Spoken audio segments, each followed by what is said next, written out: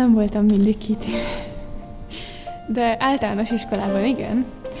Úgyhogy, de most így a záróvizsga nagyon jól sikerült, és ennek örülök.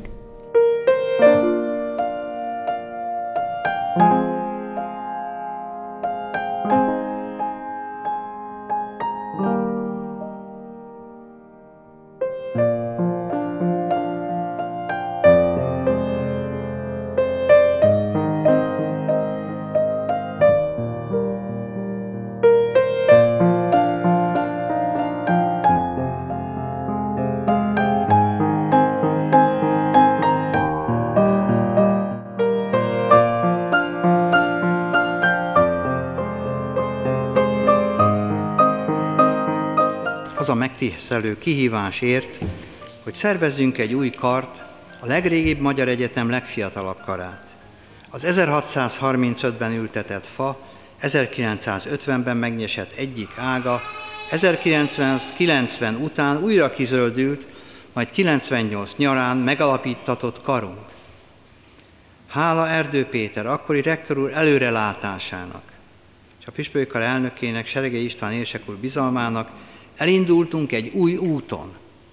Amikor Roska Tamás ezt kitalálta, akkor ugye az egyik ötlet az volt, hogy hát Pilis Csaba, mert hogy ott épült a Pázmánynak a kampusza, de végül is az lett az eredmény, hogy a jelenlegi helyen, ugye itt a Práter utcában, a Koki és a Semmelweis kampuszhoz nagyon közel sikerült egy telket találni, és ide épült ez az épület. Ez nagyon kalandos időszak volt, ugye az első évfolyamban azt hiszem, hogy 90 körül nyertünk felvételt. Az első egy-két évnek kifejezetten volt egy romantikája, amikor a Staki pincébe jártunk órákra. Semmiből építkeztünk, tehát se épület nem volt, se hát egészen minimális állandó stáb volt. A másodévnél, amikor még a nem felújított piarista gimnáziumi épületben a felújítás előtt mentünk be, és ott voltak a tanórák, és amikor ez az épület kész lett, és ide beköltöztünk, mi jöttünk először, nagyon új volt, nagyon modern volt, nagyon szerettük, úgyhogy... Ennek az épületnek, ennek a szárnynak a megépítése volt az első lépés, amelyik hát azért valljuk be, kisebb fajta csoda volt.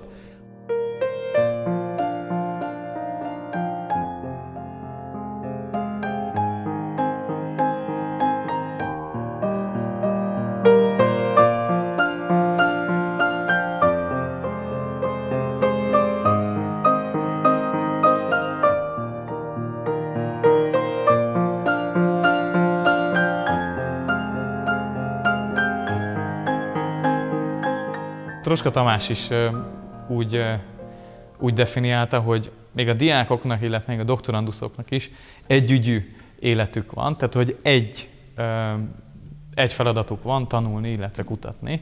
Itthon azóta is egyedülállóan kari department rendszerben, tehát nincsenek tanszéki hierarchiák. Európában pedig először az elektronika, számítástechnika, információs technológiák területén úgy tanítunk, hogy a másik csúcstechnológia, a biotechnológia kulcs elemeit is hozzávesszük az idegtudománnyal kezdve.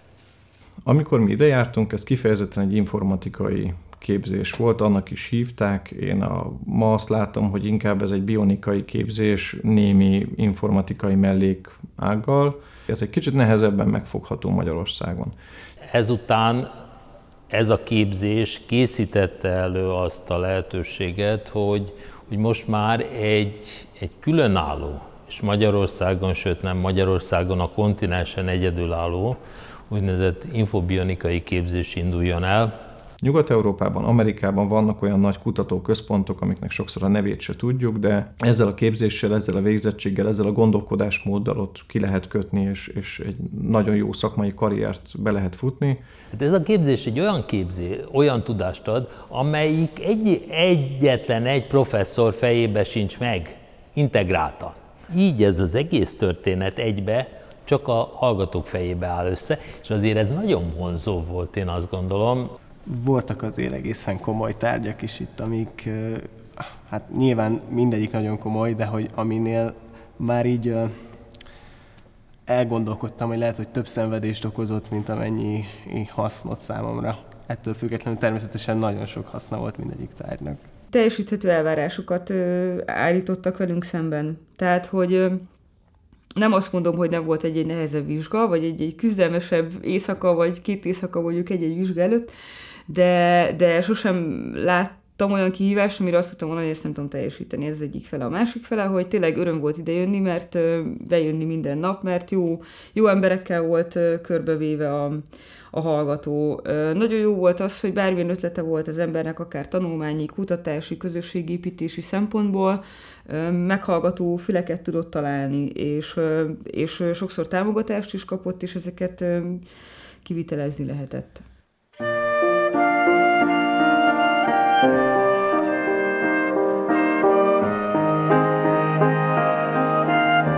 Bionikusként kezdtem, és bionikusként is végeztem, de most átnyergeltem a bölcsész irányba.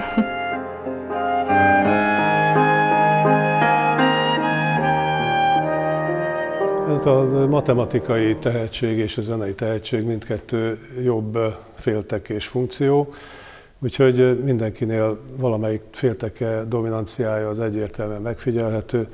Jobb féltekei dominanciájúaknál elég nyilvánvaló, rengeteg sok példáját tapasztalhatjuk a zenei tehetség és a matematikai képességek szoros összefüggésének. Ezen sokat morfondíroztam már. Mind a kettő nagyszerű érzés, és a legjobb, ezt az ember egy napban felváltva csinálja. Délelőtt elmegy egyetemre, aztán amint annak vége van, akkor megy gitározni. Beethovennek a Heiliger Dankgesang című művének a végén van az, hogy 8-5-3-2, így megy lefelé a Fibonacci sorban a hangok száma, a különböző hangok száma, és a végén már csak a kilégzés és a belégzés van, 2 hang váltakozik mindösszesen. A matematikát szeretem, és a zenét is, de nem látok közt összefüggést. Itt műveltségi tárgyakat is tanulhattunk, mint például a vizuális kultúra és kommunikáció, vagy írástechnika, fizika, kultúrtörténet, ezek számomra különösen értékesek voltak, mert annak idején engem így a humán és a reál irányok is érdekeltek, és ez is sokat segített, hogy ezt a kart választottam. Mi alapvetően 3 alapértéket tekintünk igaznak az embert illetően. 1. Az emberi személy méltósága és az emberi élet védelme a fogantatástól a halálig. 2. A család és a házasság méltósága, valamint 3. A lelkiismereti szabadság, azaz annak tisztelete, amelyet emberi közösségek a maguk számára szentnek tartanak a békesség és az igazságosság keretei között. A tudós titkok feltárásával nagyjából azt éli meg, mintha egy sötét szobába bemegy valaki, és egy titok megfejtésével fölgyújt egy gyertyát. A következő titok megfejtésével fölgyújtja a másik gyertyát. És így halad tovább, és amikor az utolsó gyertyát felgyújtja a nagy terembe, akkor észreveszi, hogy a végén kinyílt egy ajtó, amelyik egy sötét, ismeretlenbe vezet.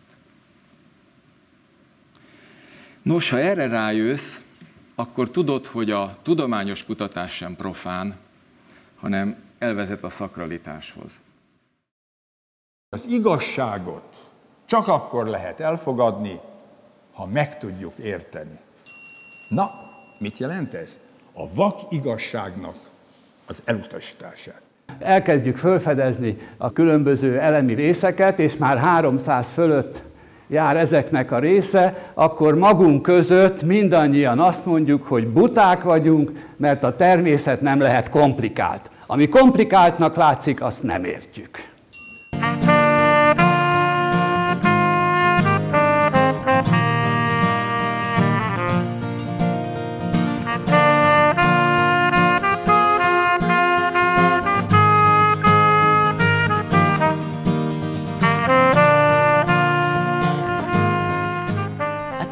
Ez egy örök hobbi, ugyanúgy, mint a sportolás.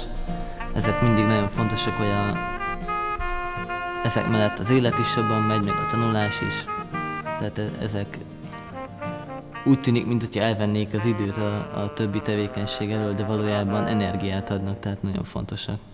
A művészet párhuzamba állítható a kutatással. Olyasmit hozok létre, amit soha senki nem csinált még meg, és senkinek nem pattant ki az agyából az ötlet. Ha az ember megtanulja az egyetemen azt, hogy nagyon gyorsan át tud kapcsolni egy analízisre, egy programozásra, egy neurobiológiára, egy telkóra, és most itt egy napról beszélek, akkor ez feltételezi azt, hogy utána később az élete során, amikor bármi újat meg kell tanulnia, bármibe bele kell helyezkednie, ezt a dinamizmust úgy fent tudja tartani. Az nagy kihívás volt számomra, hogy olyan helyet találjak Magyarországon, ahol valóban lehet kutatni, és jó adottságokkal rendelkezzen ez a munkahely, tehát hogy releváns témák legyenek, és egy kicsit fel tudjam használni mindazt, amit itt tanultam, illetve itt a kutatásomat ott tovább vigyem.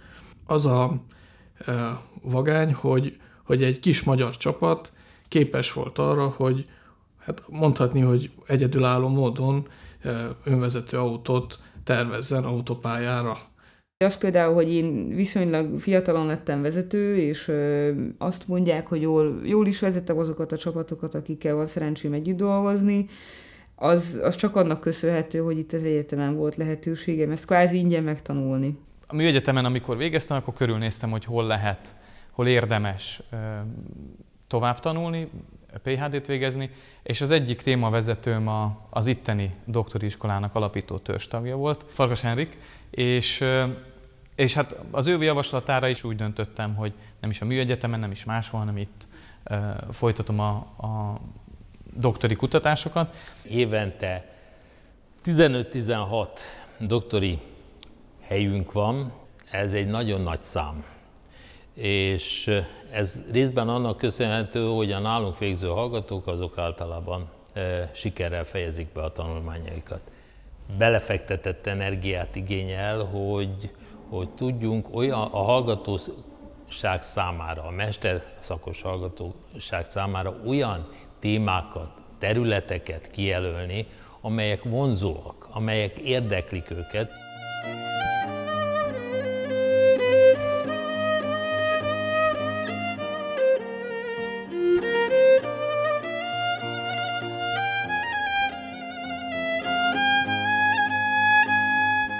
Most doktorjelölt vagyok éppen, de az, hogy itt vagyok 10 éve, az is mutatja, hogy nagyon jól megtaláltam itt a helyemet, és jól érzem magam.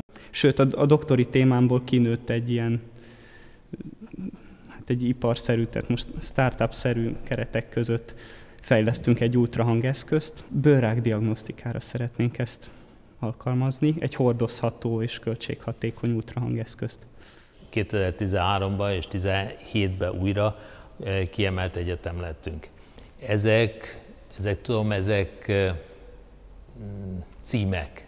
Emögött annak a munkának az elismerése van, hogy a minőségi kutatásfejlesztés irányába megyünk, és az oktatásban is a minőséget tartjuk a legfontosabb mozgatórugónak. Statisztikák azok egyértelműen alátámasztják azt, hogy jó irányba megy a kar, hiszen tárt kalokkal várják az itt képzett fiatalokat már BSc után. Alig lehet őket itt tartani master's degree megszerzésére, hiszen olyan komoly bérekkel hívják őket, és olyan menő cégekhez, hogy ezzel nagyon nehezen tud versenyezni egy master's képzés.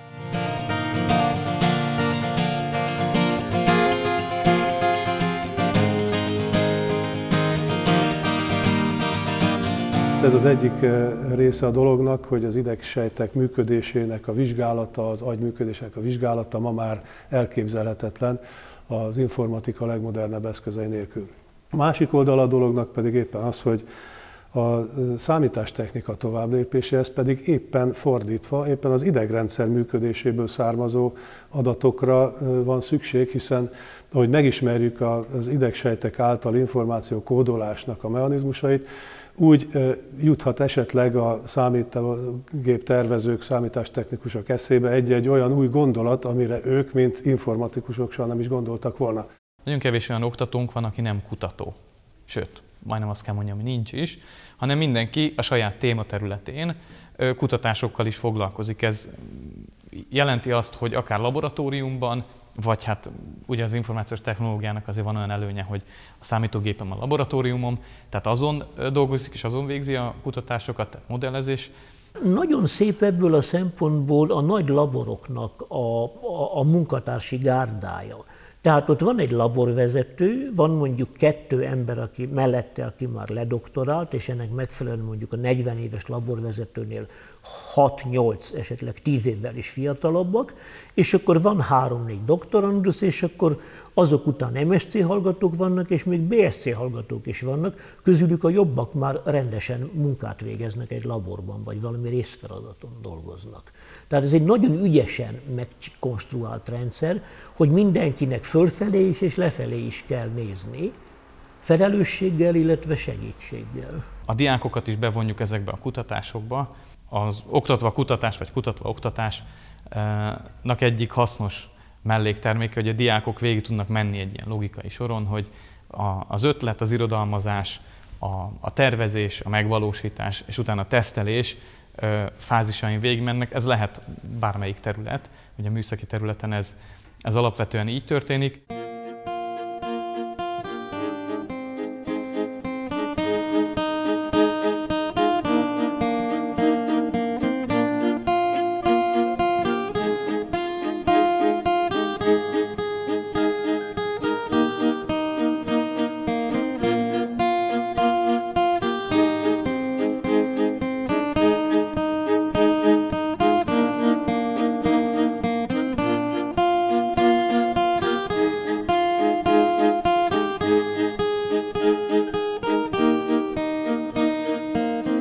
Ez egy emberi léptékű kar, kis létszámmal, kezelhető mérettel, az emberek ismerik egymást, nagy a bizalom, és a kari vezetés is borzasztó nyitott volt minden ötletünkre, mindenben támogatott, segített minket, úgyhogy... 2 ember között sokkal intenzívebb a figyelem, és erre a figyelemre tulajdonképpen lehet számítani, és erre lehet építeni. Nagyon nagy élmény volt, ahogy már az első év első heteiben a Vágó Zsuzsa tanárnő nevemen szólított, Csurgai Árpád professzor úrral, pedig ő volt, hogy leült hozzánk egy asztalhoz ebédelni, pedig csak első éves kis bionikusok voltunk. Ezek nagyon nagy, meghatározó élmények voltak. A fiatalokat valószínűleg megfogja az a közösség, ami itt van. Tehát ezt a nyílt napon, talán az első nap is, a gólyatábor, vagy a gólyanapokon ezt megtapasztalják. Sok olyan visszajelzésünk van, hogy a nyílt nap miatt jött ide, mert a lelkület, a hangulat, tehát a kutatásoknál is, ugye a mentorálás, a személyes kapcsolat az szükséges ahhoz, hogy jöjjön a diák, kérdezzen és haladjon. Ez a legfontosabb. Ez a legfontosabb, hogy legyen egy olyan mentor, aki tud segíteni abban, hogy megértsük, hogy mi a releváns probléma, és tud segíteni abban, hogy hogyan oldjuk ezeket meg. Ez a legfontosabb. Ennek a működési modellnek szerintem a lényege ez a kicsisége.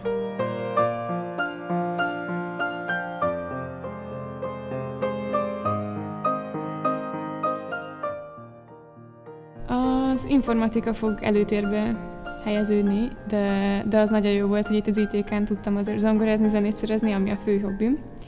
És például a szakdolgozatomban is tudtam kombinálni a programozást és a zeneszerzést. Jaj, mi volt a címe? Tehát az volt a címe, hogy automatikus dallammotívum generáló program elkészítése. És elkészítettem egy ilyen programot.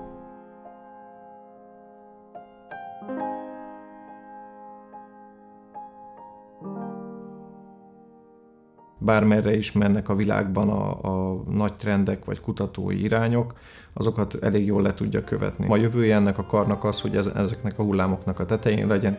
Itt olyan közegben vagyunk, ahol a lelki dolgok is a felszínre tudnak kerülni, és van segítség abban, hogy meg tudjuk találni azt az utat, amit be kell járni.